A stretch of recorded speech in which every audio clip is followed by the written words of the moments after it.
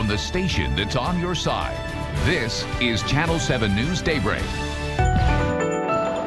6:24 is the time. With so many states voting on legalizing cannabis, we wanted to share a recent study that looked at the risk of heart failure and stroke among people using it. Baptist Health cardiologist Dr. Scott Davis joining us this morning to explain a little bit more about this. Scott, you're always looking at studies, recent studies. That's what we talk about a lot with you here. And this is one that is pretty timely, especially considering the passing of the legislation here in Arkansas on medical cannabis. Right. So decriminalization of cannabis, of marijuana, is continuing to grow. I mean, what are we, like at 28 states now, I believe, in the District of Columbia. And so the issue is, what is the impact, and for what I do for a living, on your heart?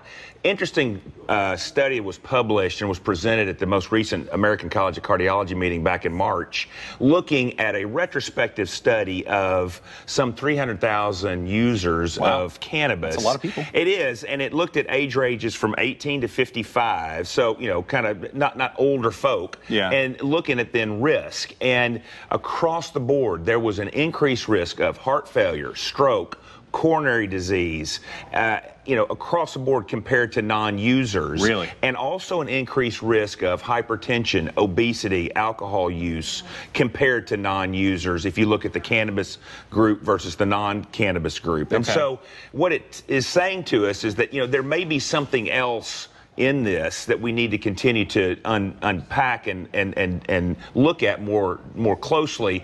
Probably the stereotype has always been, especially of the cannabis users, but I don't do it that much, or it's different than smoking cigarettes. Well, we're maybe starting to see that there is some impact on your health as far as looking at heart risk and heart disease.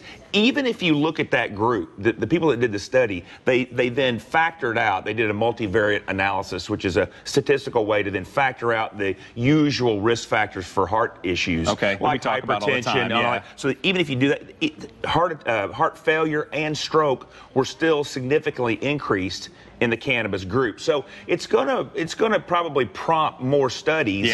That study was looking at folks in 2009, 2010 data. Well, only 14 states back then had it legalized. So as more states have it legalized, I think it's going to then prompt more studies in looking at the true health impact, because look, you and I were just talking off air. I mean, marijuana is not going to go away. No, it's expanding. Absolutely. It's going to continue to be decriminalized in more and more states. And so it's probably going to prompt more studies. But this notion that, well, smoking marijuana or, that cannabis is different than tobacco, I think we need to look at that a little more closely. And they're going to. Certainly some health benefits have been researched of cannabis and the oils and medical purposes. But this is true. This is a study that's showing some drawbacks, at least in a certain form. And we just need to have a little more objective evaluation, and more studies will be coming, no doubt. A lot more, especially as more states, as you mentioned, legalize it or decriminalize it. That's right.